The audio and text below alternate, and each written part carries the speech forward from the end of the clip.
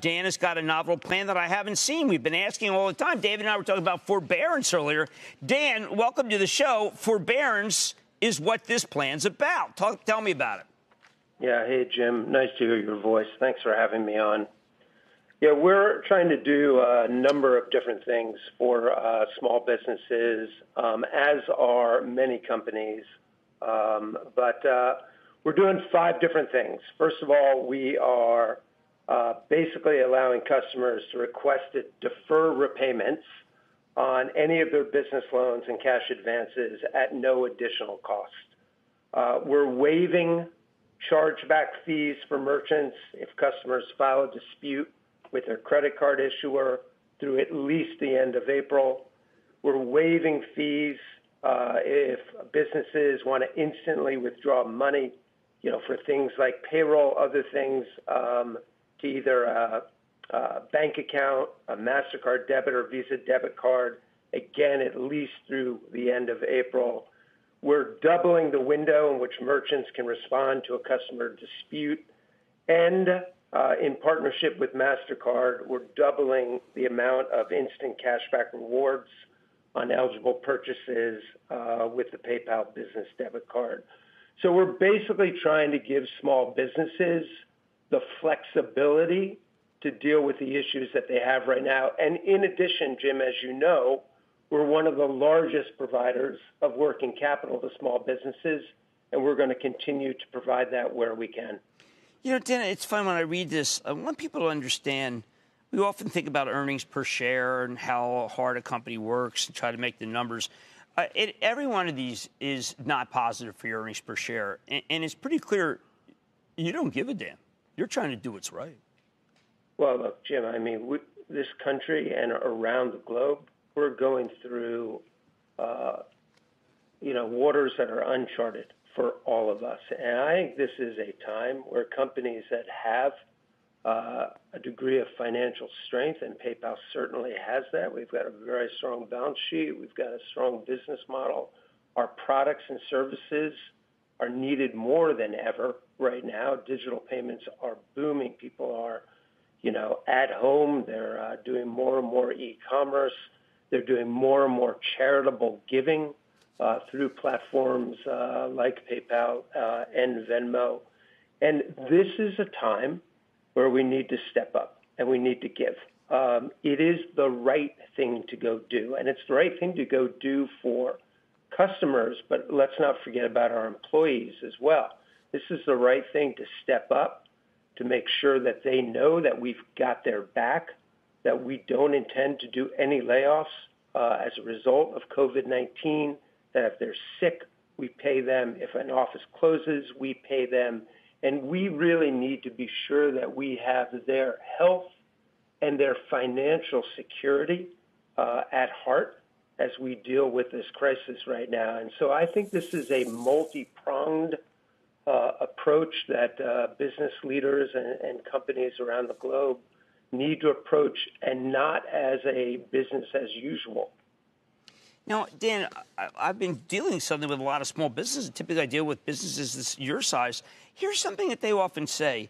I don't know how to get a hold of the company because I really don't understand what it means for me. I know it's good for me, but I can't figure it out. What happens? I mean, a lot of small businesses don't have a full-time accountant on them. They do their own payroll, and they're trying to figure out, well, what does this mean? I want it. What do you tell them?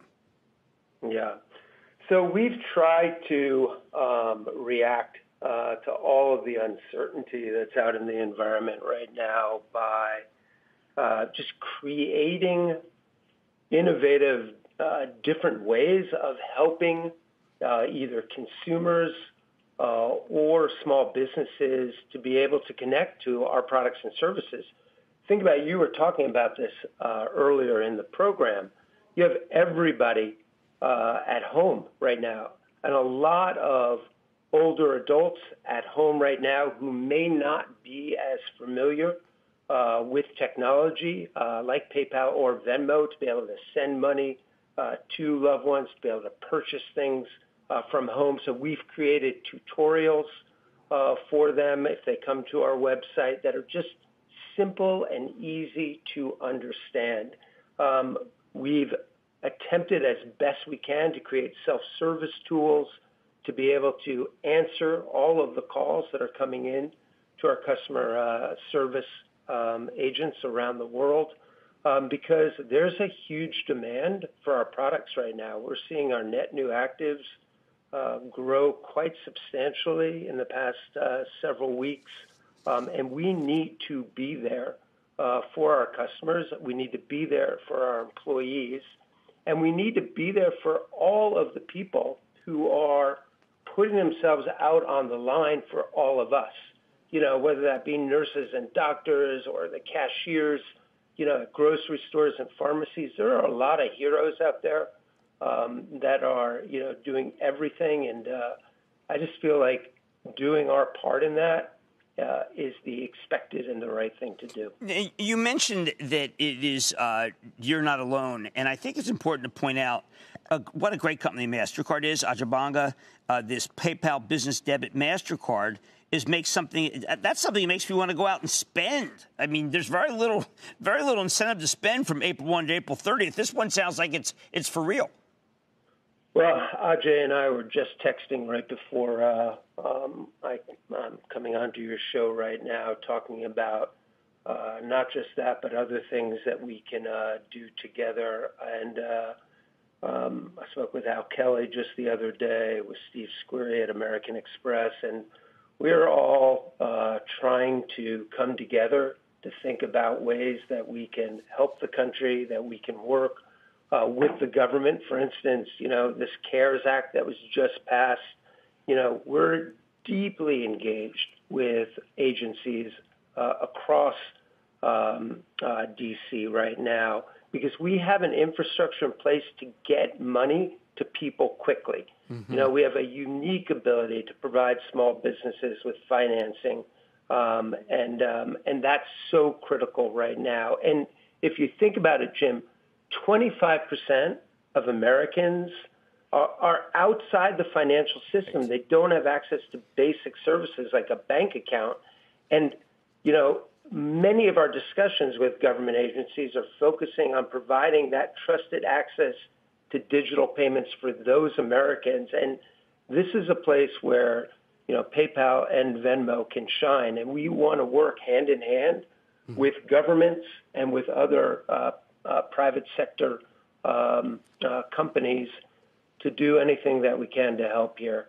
We obviously don't have the answer for everything by far and away, but each of us can do our part, and I think if we do that, that makes a difference, at least some small difference. Dan, you and I, and lost in this was you said the no layoff pledge, which is so important. I'm trying to get everybody else to take it too. But you and I, mutual friend, Mark Benioff, what can I do? I'm old enough I got to call my friend. I know his mom, his wife, geez. But one of the things that we were talking about is that business is the greatest force for change.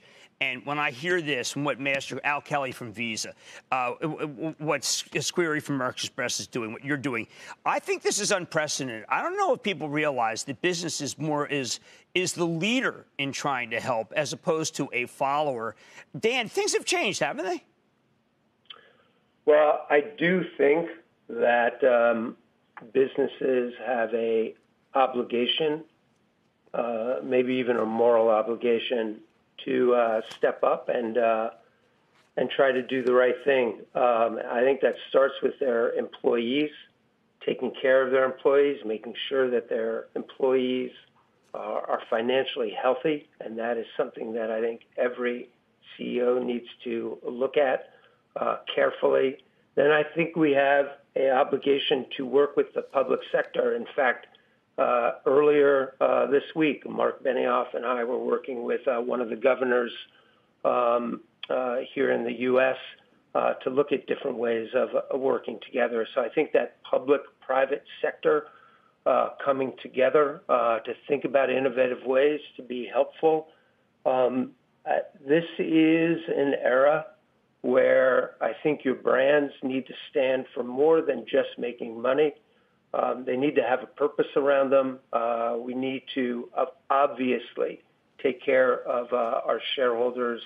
But I think the way we do that best is by taking care of our employees, taking care of our customers, and stepping up and doing the right thing. That's, I think, at least how we build businesses that are enduring and an economy that can be strong. And a strong economy is helpful for everybody. And we have to play our part in that.